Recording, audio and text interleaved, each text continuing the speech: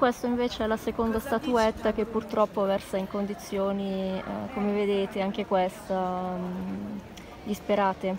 In realtà probabilmente questa statuetta risale almeno al fine 1800 probabilmente, solo che come vedete manca anche la targhetta, quindi era una statuetta in cotto peraltro.